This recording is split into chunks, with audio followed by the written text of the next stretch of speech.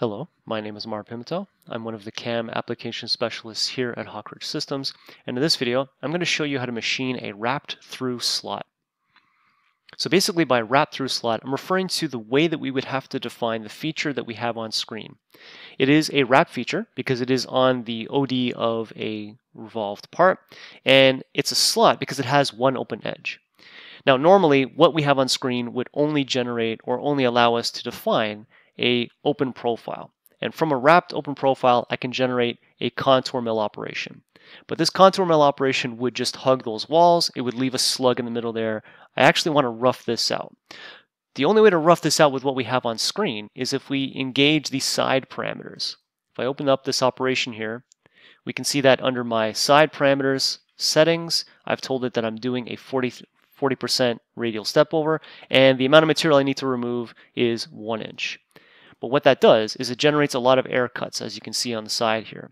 So that's not the most efficient way to rough this out. I would like to do this with a rough mill operation. Open profile does not generate a rough mill operation, so I would need to define this as a slot. And because it's on the OD of the part, I need to do this as a wrapped slot. And I'm calling it a through slot mainly because there is no floor, and that's where the issue comes in. There's nothing on the part here that would allow me to define this as a slot with what we have on screen so far. This is where the benefit of being fully integrated inside SOLIDWORKS can come into play. I'm going to add a surface to define the floor of a slot, and then I'll use that to generate my rough mill. So in my top left corner here on my SOLIDWORKS Command Manager, you can see I have my Surfaces tab engaged. If you don't have the Surfaces tab, right-click on any of your tabs, go to the Tabs Manager, and just turn on Surfaces. And we have a lot of surfacing functionality inside SOLIDWORKS, but the one I'm going to use here is something that's going to extract the surfaces right from the solid, and that's called Offset Surface. Offset Surface basically allows me to create a surface off of the faces of the solid. I have the offset set to 0, so I'm actually just going to copy those surfaces right from the solid. I'm going to start by copying the ID.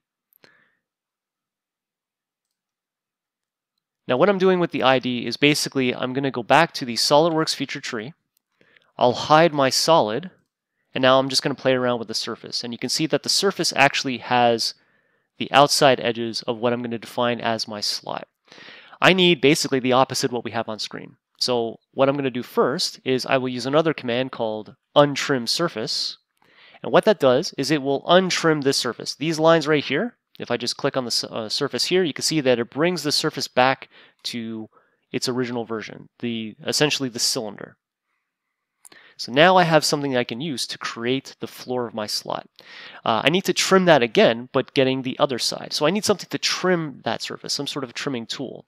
So if I bring back the solid, I want this portion of the surface that I just untrimmed. So I need something to trim that, I need something to cut that. I'll use the walls of the part, and I'll do the same thing I did before. I will go back to Offset Surface, and now I will just offset or copy the walls of my slot.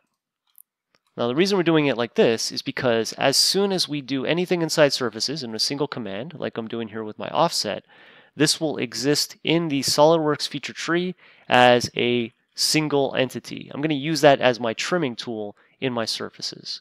So to show how that works, again, I'm just going to hide the solid once again, and all we're dealing with here is my surfaces. I'll go back to the Surfaces tab, and now we're going to use something called Trim Surface.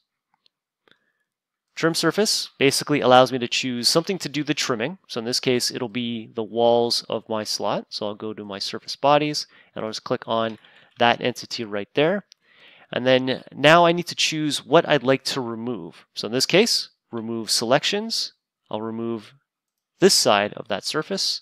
Click the green check mark, and now you can see that I've trimmed it to the surfaces that I want to use in my toolpath. So I'll just hide those walls. This guy right here is exactly what I want. And just to show what we're doing, I'll bring back the solid. This surface right here can now act as the floor of my wrap slot. So I'll return to CAMWorks.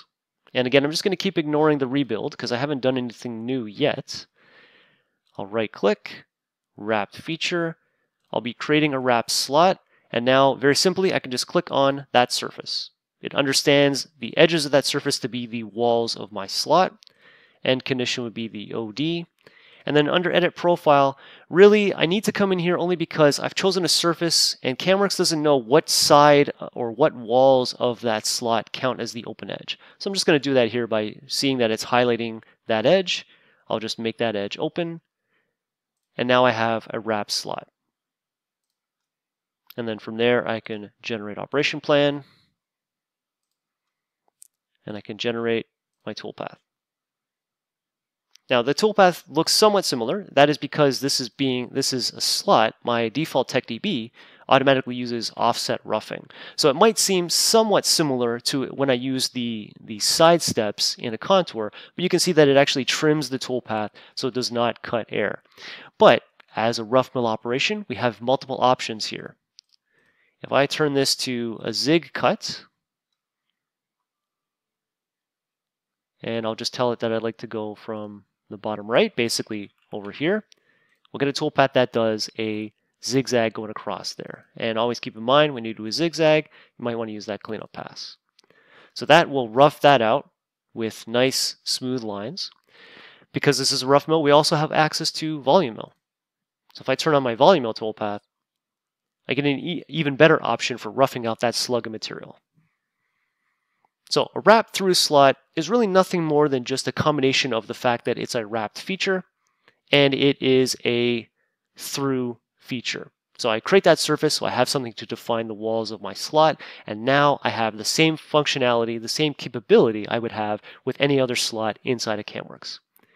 Any questions on this or anything else, give us a call at our number found on our website, and stay tuned for the rest of the videos on this YouTube channel. Thanks for watching.